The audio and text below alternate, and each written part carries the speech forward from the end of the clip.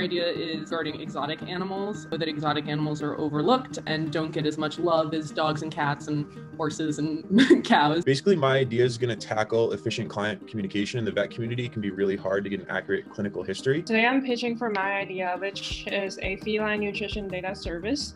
Not only an application, it's a combination of application and hardware. I wanted to make it an application to help pets and pet owners with separation anxiety. The challenge that we are thinking of working on is fetal cat counting using AI and deep learning. Hoping to make a simple interface so that vets can actually be vets and not sit in front of their computer all the time. Get it cloud-based to make it easier to transfer records and such. Also hoping to make it so that clients could opt in or out of data sharing, and that could be used for research purposes, which would be really cool. Since COVID started, most veterinary practices have had to adapt to a curbside model, and this has created a lot of challenges for veterinarians and also for clients. So my idea is to have an integrator of all smart devices for our pets. I'm interested in trying to figure out if we can do universal healthcare for shelter animals when they get out of the shelter. We want to make a solution that has a positive impact, whether that be social through animal health or with the climate.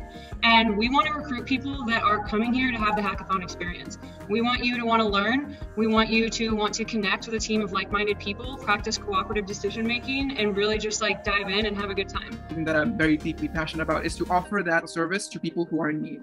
So people who want to have access to veterinary care, but really can't either locate their veterinarians or can't have access to those services because of cost. So I was thinking kind of creating a universal database for all the different reference intervals, not so much on a species basis, on a breed basis. We're going to be focusing on conservation medicine, wildlife, exotic, zoo medicine animals, so your non-traditional species. I want to create a resource that will support veterinary and medical professionals who need to communicate with non-native English speakers, and will foster communication between vets and populations that we couldn't reach before. I don't have a solution for it, but if anyone has any sort of ideas or if that inspires you in any way, shape, or form, be happy to talk. Ultimately, we just want someone who's interested in these ideas and wants to learn a bit and have some fun. I have a hedgehog.